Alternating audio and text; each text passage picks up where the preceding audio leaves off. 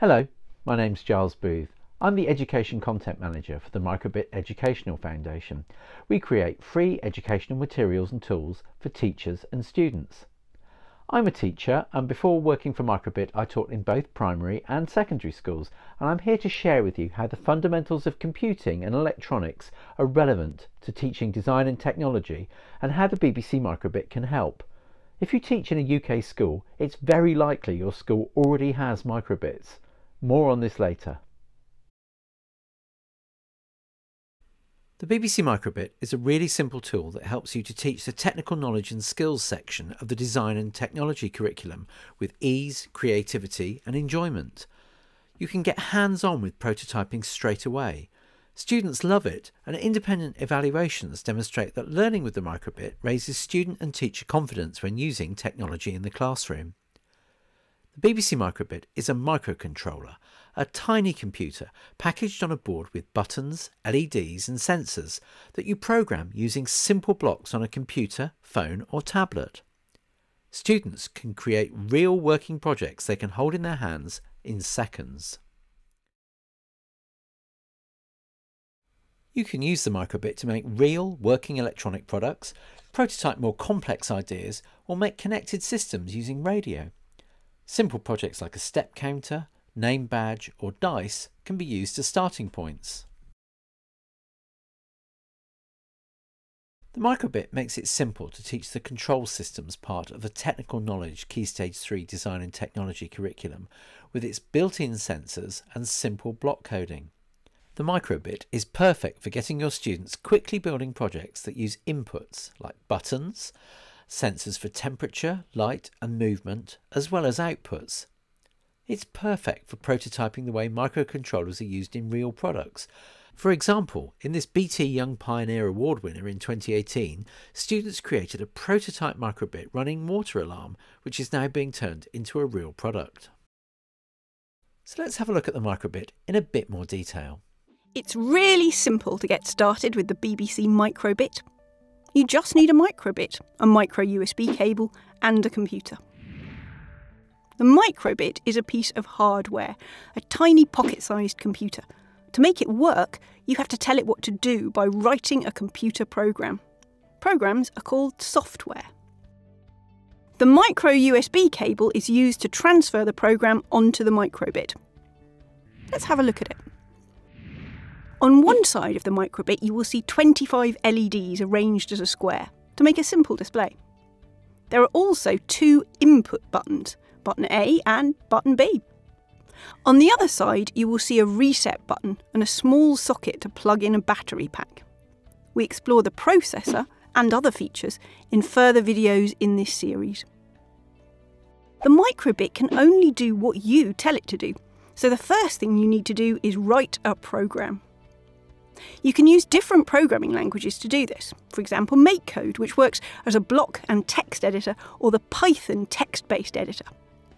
For beginners, MakeCode is a good place to start.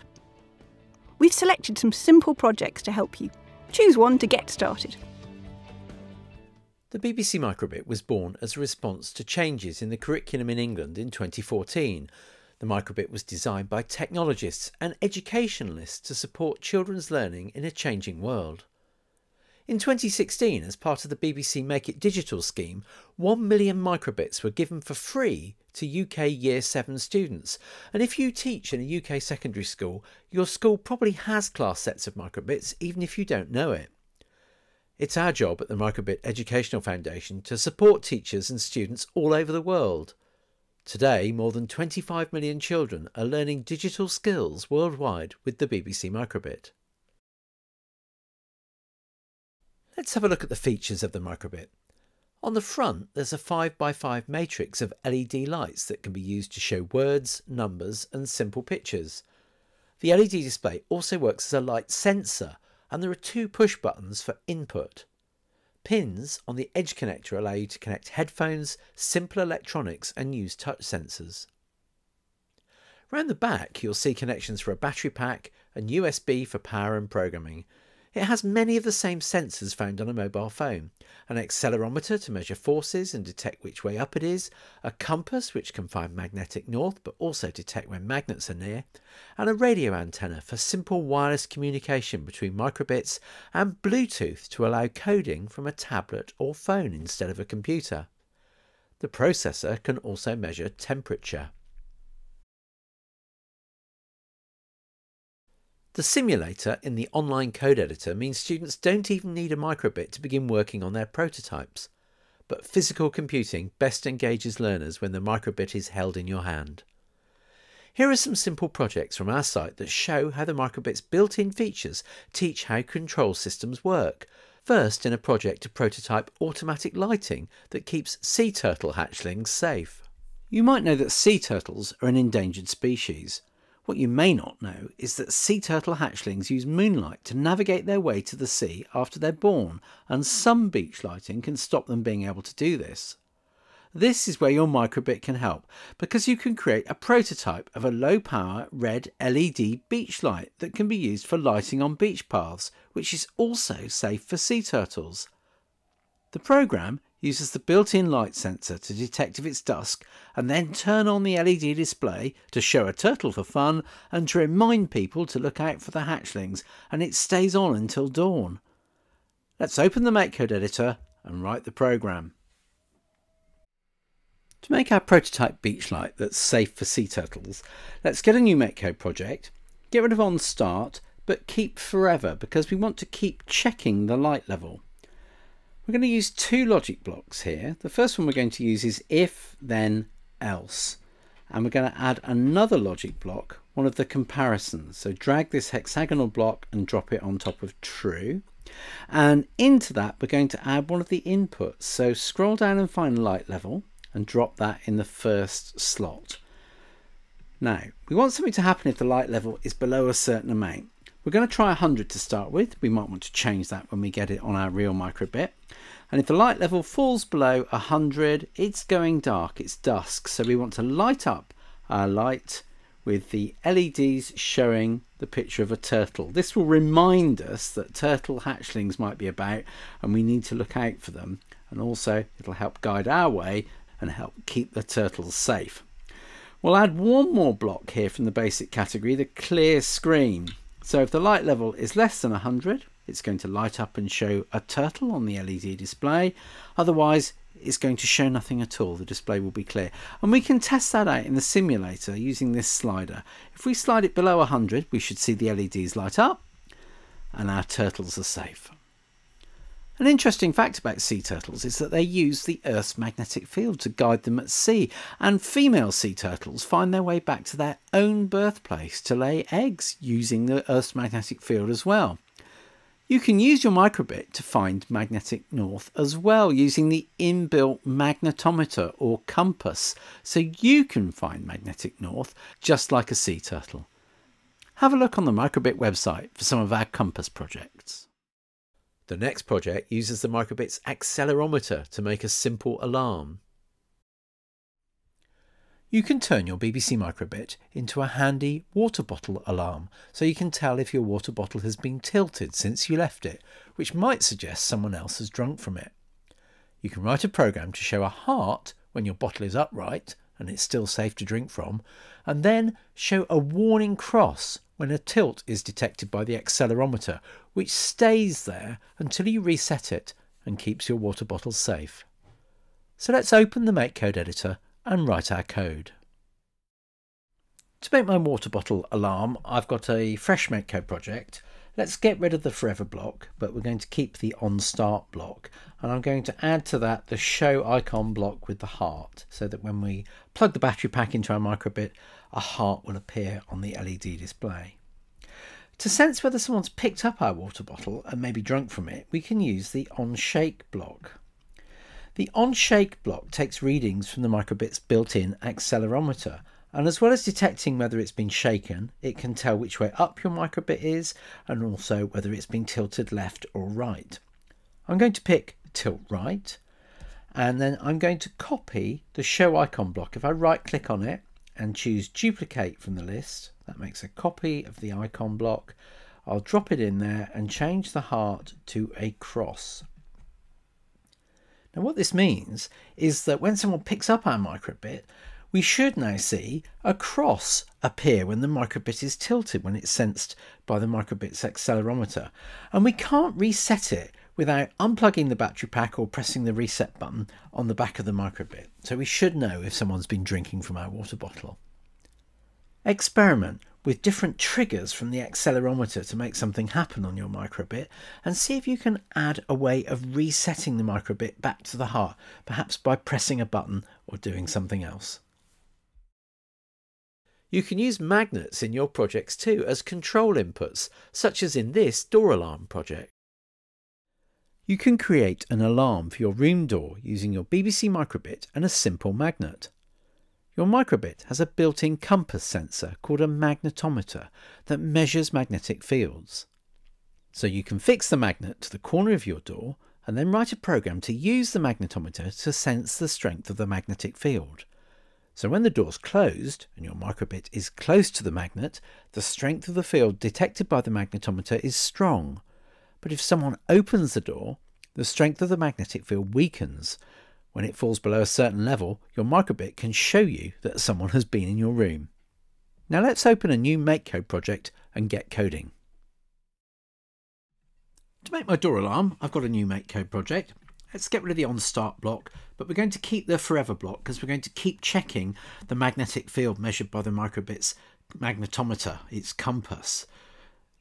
Go to Logic and find the if block and drag that in, and also in Logic you'll find the comparison block. So get that hexagonal block and drop it on top of true. Then if we go to input and click on more, you'll find a block called magnetic force. Drop it in the first hole in the comparison block, and we're going to change it so it measures the overall strength of the magnetic force. Your microbit's magnetometer can measure magnetic force in different dimensions, but we're just interested in just how strong it is overall. And we're going to pop a number in here that we might need to change later, but I'm just going to pick 200 for the moment. It measures the strength of magnetic field in a unit called microteslas, and I'm going to try 200 to start with. If the magnetic field falls below 200 microteslas, I'm going to show an angry face, because what that will mean is the magnet has gone away from my microbit, somebody's opened the door, and we want to know someone's been in the room, so it's going to show an angry face on the display. How do I know what number to pick for the magnetic force? How do I know how strong my magnet is? Well, we're going to do something to sort that out. So if we go to input, drag in on button A press, and we'll add a show number block. And let's copy the magnetic force block. If I right click on it, duplicate, and drag it in here and drop it there. What this means now is that when I press button A, I can measure the amount of magnetic force measured by my microbit. I can see it on the display. So we're ready to try this out now. It doesn't work in the simulator, so we're going to need to put this on a real microbit. So I'm going to call it door alarm, and I'm going to download the hex file and transfer it to my microbit. The first time you run a program on your microbit that uses the compass, you'll see a message scroll across the screen saying tilt to fill screen. This is to calibrate the magnetometer or the compass on your microbit to make sure it's working properly. Once the message has scrolled across saying tilt to fill screen, you just play a little game. Tilt your microbit around until you can fill every LED light. Every LED light will light up on the screen, and when you've done them all, you'll get a smiley face and your program will run. Affix the microbit and the battery pack to the door frame using something like blue tack, and put the magnet on the door itself, very close to it. Have a look on the back of your microbit board and see where the compass is. You need to make sure the magnet is close to the compass chip on the back of your microbit. Now we can calibrate it. With the door closed, press button A and get a reading of the magnetic field strength. In my case, it's around 453 microteslas. I'm then going to open the door and press button A again and take a reading with the door open. It's 129 microteslas now. It can still measure some magnetism. Don't forget the Earth is magnetic, and there are other things probably in my house that are magnetic as well. So the microbit's still picking up some magnetic field. So my number of 200 should work pretty well. If it's More than 200, it means the door is shut, which sounds likely because with the door shut I had 453 microteslas. If it's below 200, that probably means someone's opened the door. In this case, I know that when my door is open, I have 129 microteslas. So that should work okay now. I should be able to tell when someone opened my door, an angry face will appear on my microbit display and I'll know that somebody has been in my room. There are lots of things you could do to this project to augment it. You could perhaps add a delay to give yourself some time to get out of the room. Remember, if you need to reset it, you can just press button A to show the magnetic force again, and that will clear the angry face off the display on your microbit. Maybe you could add an audible alarm as well. You could add a music block so that when somebody opens your door, it makes an audible sound to warn you that somebody has been inside your room. There are all sorts of ways you could modify this project. Adding remote sensors is easy using the microbit's radio function. You could build a whole prototype wireless alarm system in your classroom, reacting to doors opening, lights being turned on, make simple pressure pads or respond when things are moved. Other projects like the reaction game use simple switches made from tin foil and cardboard to add physical controllers to a game, making it more accessible and fun. There's huge scope here for getting your students to design and make controllers and cases for microbit projects. The microbit is supported by free code editors and the microbit.org website. We have videos and guides to introduce the device to you and your students, with an in-depth user guide when you're ready to find out more. Our school page has links to guides to support you if you need to teach remotely. We have over 60 quick Make It Code It projects, with many video guides and learning relevant to the technical knowledge part of the England Key Stage 3 Design and Technology curriculum. There are 18 longer units of work, including design challenges such as Healthy Oceans, with many links to the Design and Technology curriculum. All of these units can be downloaded as Word documents and PowerPoints, so you can modify them to suit your needs. Our two main editors are MakeCode Blocks, which is very simple to start with, and Python text-based coding for more advanced students. Microbit Classroom allows you to run and manage live coding sessions, sharing code with students, capturing their work for assessment and resuming a whole class another time at the click of a button. We also offer free support. Search our knowledge base or create a support ticket to contact real human beings who are experts on the microbit. So I hope you've seen that the microbit is an inexpensive, simple way to teach electronics, control systems and embedding computing in your teaching. As I mentioned at the beginning, your school probably already has class sets of microbits from the 2016 national giveaway. So have a chat to your colleagues teaching computing and ICT. Perhaps they've got class sets of microbits at the back of a cupboard somewhere, and see if you can put them to use in your classroom.